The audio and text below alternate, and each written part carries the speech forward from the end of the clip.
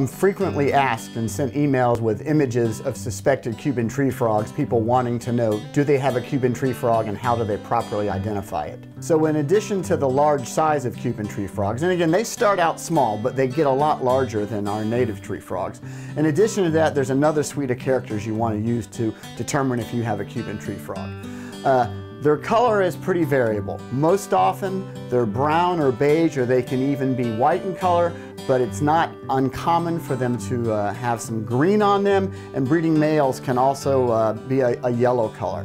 So another thing they always have are distinct warts of varying sizes all over their back. So you want to look for those features as well.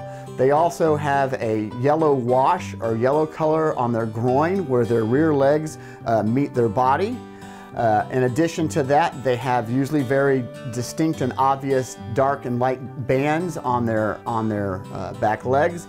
And then if you get a really good look at one, you can see after they're about an inch long, the skin becomes very tightly attached or fused to the top of the skull, and they don't have any of those warts on the top of their skull. Their eyes are very large and they often have a bug-eyed appearance. The young Cuban tree frogs look kind of different than the adults. Young Cuban tree frogs are usually brown, gray, or sort of a greenish color. They have reddish brown colored eyes, and they always have a little light line that starts at the eye and goes down each side of the body. That light line fades as they become larger.